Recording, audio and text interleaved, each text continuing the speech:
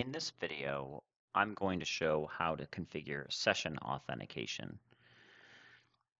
In this case, I've already configured a source and it's not using session at the moment. So we're going to go through and change it so that it creates a session, uses some session variables, and then cleans up the session afterwards.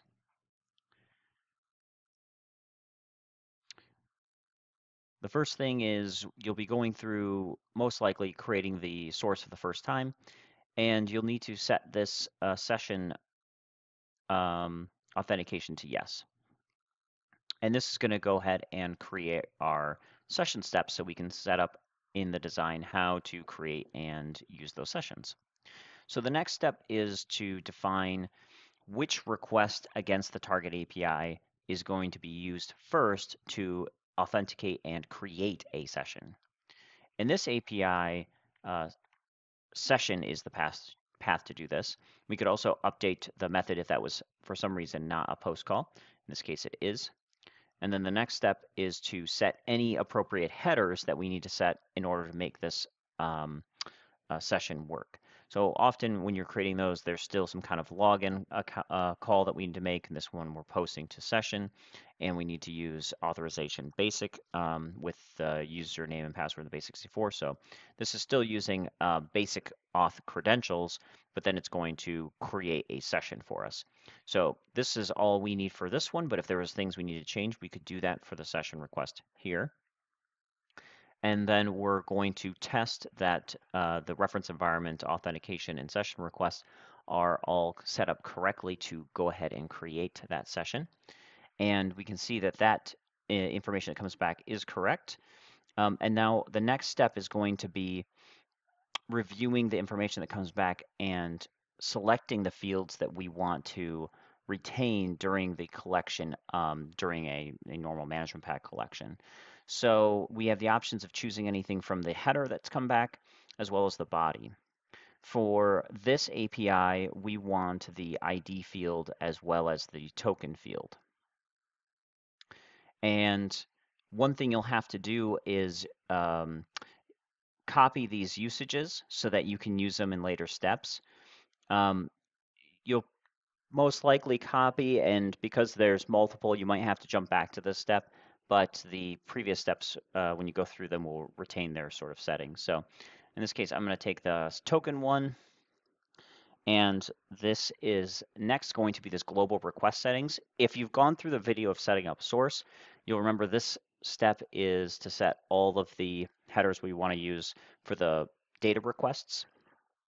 So since we've set this up as session authentication, the basic auth header was applied to the get session request in step 3, but we no longer have it for global request settings because we're going to be using a session. So we need to set what the header is and how we're going to use that token to do this. So in this case, we're going to add an authorization header with bearer, and then I'm putting in the token.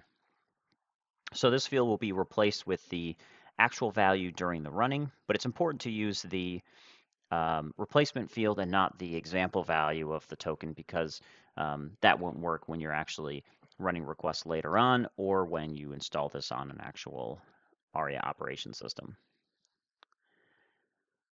And then the last step is to define a release session. How do you give back the session? If there is documentation on how to do this, you'll want to set that up because if you're running collections over time, you don't want to cause some kind of a session leak that could make the target API unavailable, and worse yet, make the application itself unavailable.